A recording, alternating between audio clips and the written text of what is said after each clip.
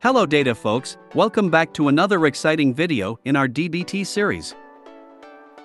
In our previous video, we talked about the different types of DBT tests and how they work. Today, we'll dive deeper into the DBT documentation feature and explore how it efficiently generates comprehensive documentation with minimal effort.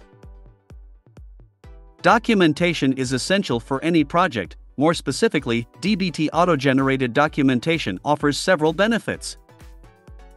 It improves communication among project stakeholders, makes your project more understandable and maintainable as it grows over time, accelerates onboarding of new team members, serves as a self-service portal, addressing common stakeholder inquiries. Traditionally, documentation and code have been kept separate. However, DBT adopts a different approach by tightly integrating documentation with code, bringing them closer together. This ensures that documentation is always up to date with code changes, eliminating any lag or discrepancies. DBT extracts much of the information from your data warehouse and your DBT object definitions and incorporates them in the documentation. In addition, you can also include custom documentation in a couple of ways. One way is to use direct descriptions in your YAML files. Preferably, we can use the same YAML file where we have configured our tests. You can add a description to a model or a column. These descriptions will show up in the documentation portal that I'll be showing you shortly.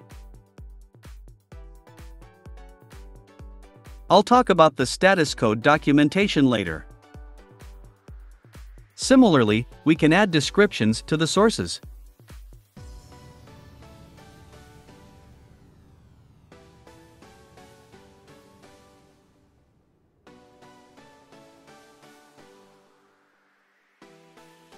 Another way to document your DBT project is to use doc blocks. Doc blocks are blocks of text that can be placed inside a .md file within your DBT models folder. Doc blocks begin and end with the DBT Docs tag, and you can place your documentation text in between. This approach can be highly beneficial when you need to include large descriptions, formatted texts, or reusable documentation blocks. Suppose the status code is a common attribute in more than one table.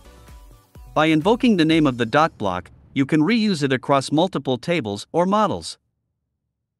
This is another example where DBT supports dry coding principles, which stands for don't repeat yourself.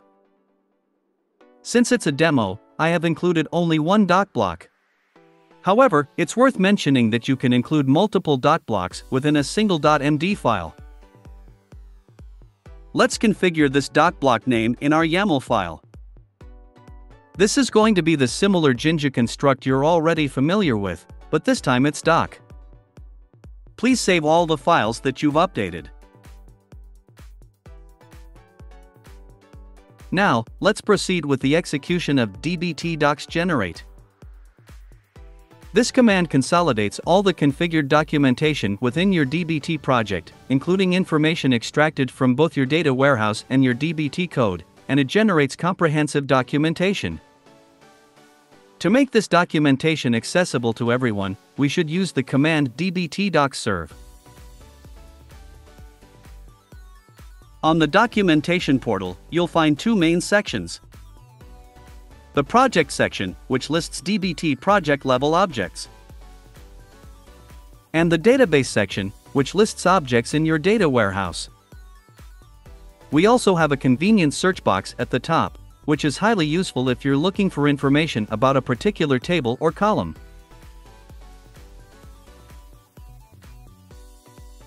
As we navigate further into the objects, you'll notice that these texts are sourced from the descriptions we added in the YAML file.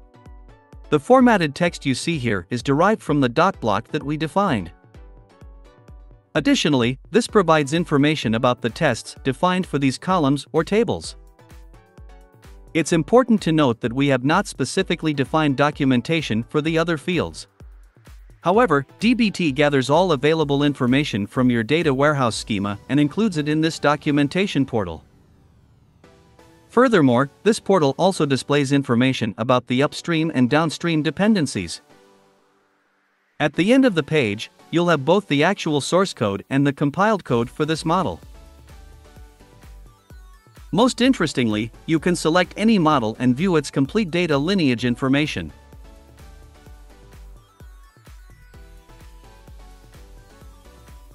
Overall, the documentation feature offered by DBT is valuable for both team members and business users.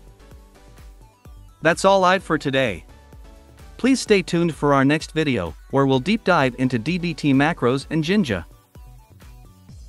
Please do like the video and subscribe to our channel. If you've any questions or thoughts, please feel free to leave them in the comments section below. Thanks for watching.